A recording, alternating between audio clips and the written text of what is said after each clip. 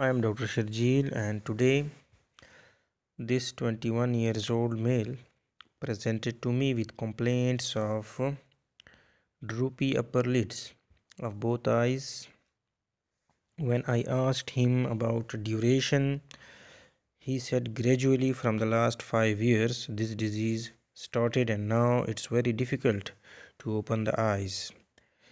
He had chin-up posture, slit-like palpebral fissures, abnormally high brow position because frontalis tries to elevate the lids. When I elevated the upper lids manually and checked extraocular movements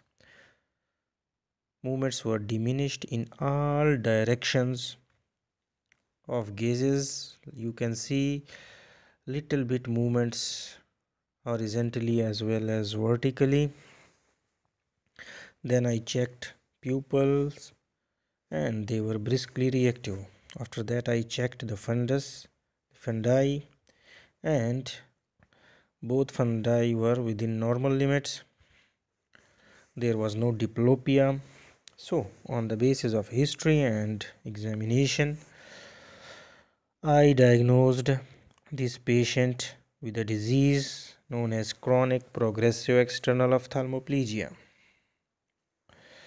Because the limitation of the motility is symmetrical and gradual, there is no diplopia. So what is CPEO?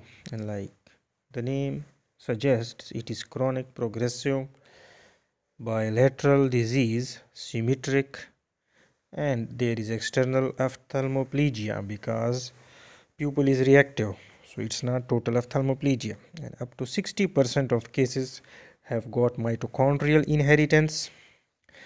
So the pathophysiology can be elaborated.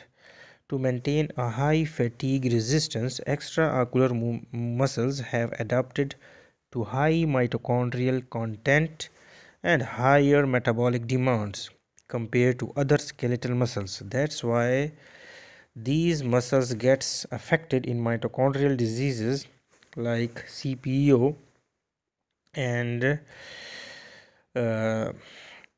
the ptosis as well as external ophthalmoplegia occurs. Course is very slow.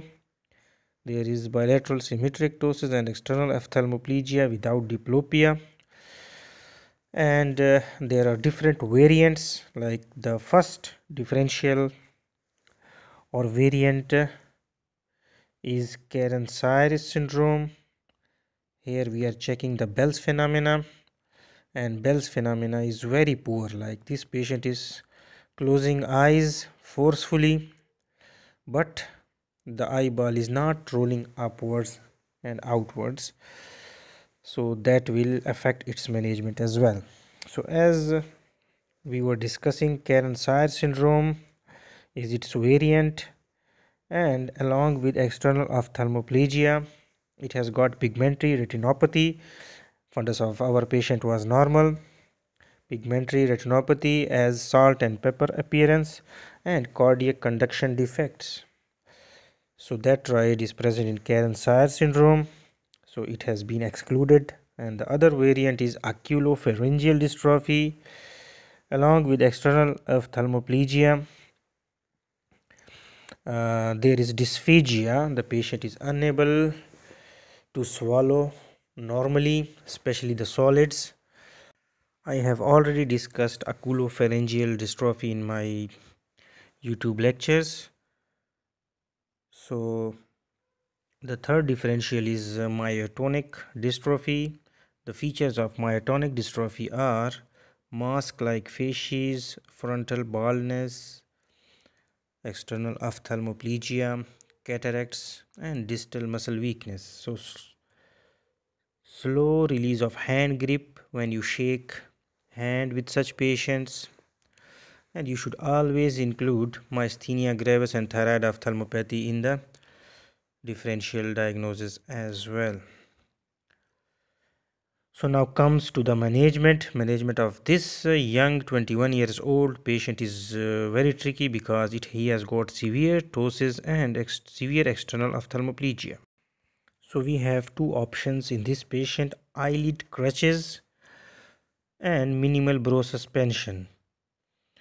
So if we elevate the upper lids too much, the patient will be predisposed to exposure keratopathies, and we have to minimally elevate the lids so that he can see, and we can also supplement artificial tears with crutches or minimal sling. So that was all about chronic progressive external ophthalmoplegia. Thank you.